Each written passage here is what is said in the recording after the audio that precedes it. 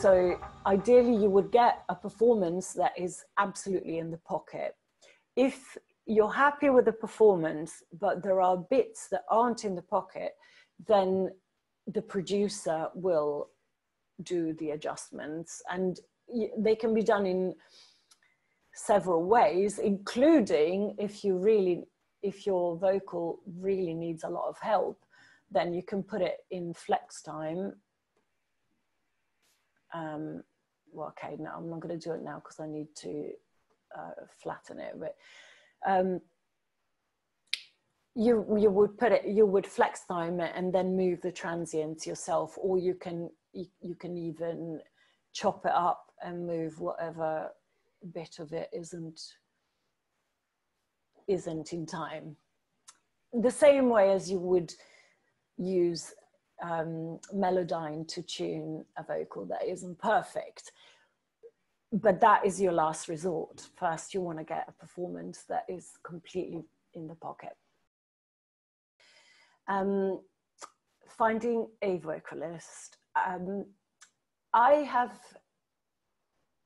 I've been very lucky because being a musician, I come across so many musicians, but honestly, finding a vocalist, as long as you're proactive, you can find them everywhere.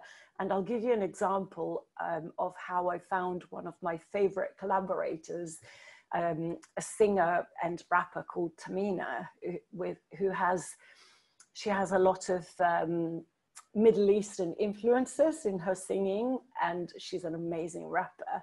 And the way I found her was by getting into a conversation with an Uber driver when I was on my way home from a gig on New Year's Eve. I was playing at Pop Stars, DJing, and we got chatting, and then he gave me this vocalist's phone number and I contacted her. So really, vocalists can be found in all sorts of places, but I've made a list of less random places where you can find them.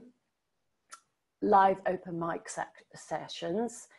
There's vocal agencies online that you can go to find vocalists. For instance, there's hobsonsinternational.com. I'm going to give all the links to Helen afterwards to post in the Facebook group. Also, the musician's credits of tracks that you like, because you might, if you know, depending on what stage you're at, they might be interested in working with you, the vocalist, I mean. Also, Instagram. Instagram is a fantastic place to find vocalists, especially if you follow the right hashtags. So singing, I like vocal groups, so acapella, hashtag, and vocal harmony. Those are very, very good places to find vocalists. And finally, ask your friends, ask DJs, join forums, place ads in rehearsal studios. There's so many ways of finding them. Okay, so when you're harmonizing, it's not about what keys you use, it's what key you're in the song. So let's get the piano back up. And this is, you know, it's such a massive, massive subject, and it depends on how much you know about keys. But the key, you can see that as the flavor of the song. So, you know, it could be your peach flavored song, or you have a song that is banana flavored. That is the key. Or, you know, you got a pizza flavored song. Each key has its flavor. Minor keys tend to be a little bit darker than the major keys. So for instance, A minor is the relative minor of C major, which is much happier. A minor is more melancholy. In order to harmonize with something, you need to know what key you're in. Either you know it because you know your musical theory, or you have to use your ear. I tend to use a little bit of both, because sometimes I know exactly, I mean, I know what key I'm in, and I know what notes I want to use, but if I want to do something a little bit more accurate and interesting, I might double check it on the piano. But then again, it very much depends. If I'm in a medium that I feel comfortable in, I will usually just do it by ear. But so it's not about what key you use, but it's about whether or not you use your ear, or you use musical theory, or you use both. Ideally, as I said, you would use both. You would look, you play the notes that are available to you again and again and again and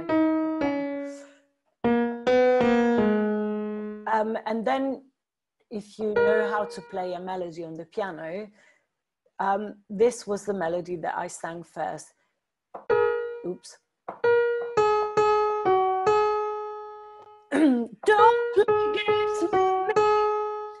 And initially, I wanted to start the first harmony just very close to the top note, and that didn't work because it's not the right genre for that. So I then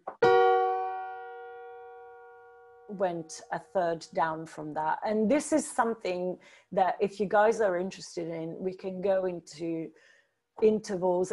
I mean, it's such a massive subject that it's going to blow your minds open if you learn it. It's just going to give you so much ammunition, and I believe that it's going to make your creativity explode. But there's quite a lot of not studying, but there's a bit of studying involved. So this is the first, this is the melody, and this is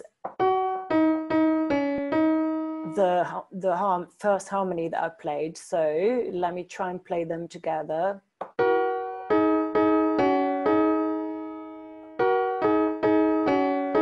As you can see, these are all notes that belong to the chord, because this scale and chord, which is the key of the song, it uses all of the white notes, and you can use literally all of the white notes on the keyboard, because if you take this note and you play it down here, it's still the same note but down the octave. So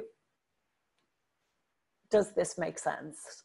Hi, this is Roger Sanchez. Hi, this is Lenny Fontana. Hey guys, this is Jackie. Hi guys, Amber D here. Hi, I'm Paul Maddox. This is Satek. Hi, this is Kyle V, and you're watching Mixmasters TV, where you can access world-class producers in your studio every single day.